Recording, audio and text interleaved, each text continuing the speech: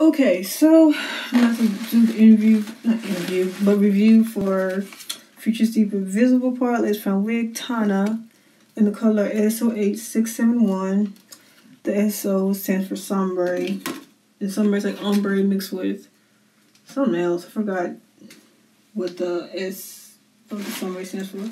Anywho, the color is, yeah, I already told you the color. Now, I'm going to show you the color right now. So 613 to 27, and it looks like it's some 30 in there, right? Here's the 613 highlights. I like that. It looks like a bayalage where it's like a deep bayalage at the front. And then the dark roots isn't thick. They have dark roots at the perimeter, but it's not a thick perimeter like the Tana wig, like that. It had a thicker perimeter, right? There's like a pretty thickness when it comes to dark roots. It's not just like one track or so. It's about a couple inches. See that? That's pretty nice. I like that.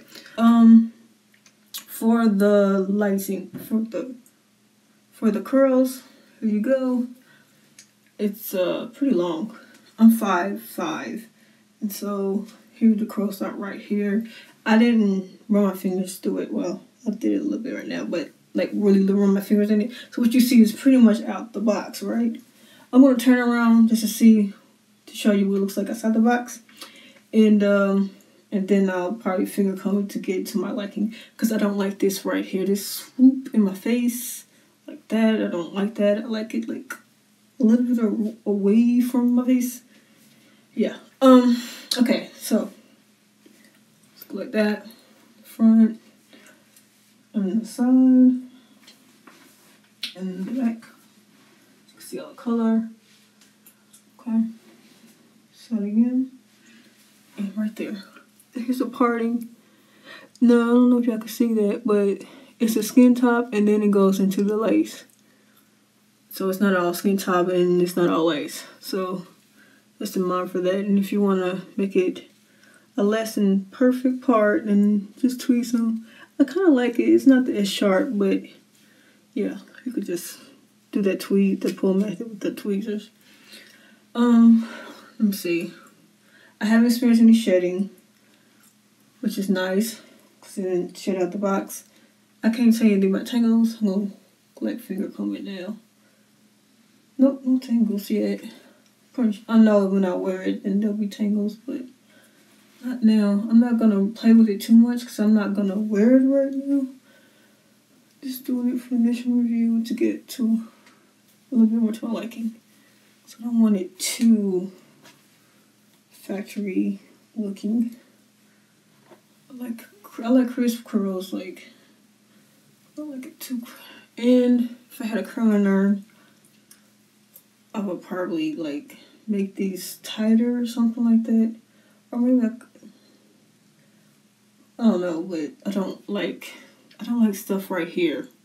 Like, I just don't like it. You know, it's like a halo or something.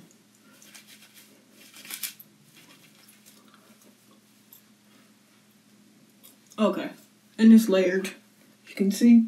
Let me see if I forgot anything. So I got shine. It's pretty good. I like it. It's like salon fresh air. To me, it's not shiny, thick or thin. It's a nice density. It's not, well, I wouldn't say it's thin, but it's not thick either, so. Let me see. Here.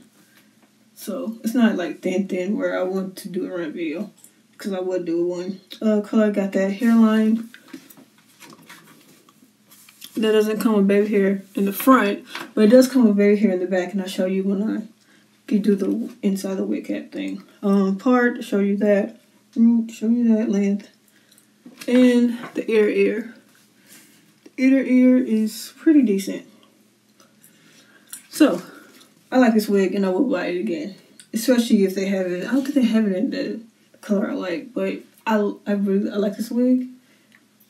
And I will get it again. I wish I had it in the 17 or that other color. But anywho, gonna show y'all the inside of the camera. Tana wig is like 1.5 inch of a visible of the skin part.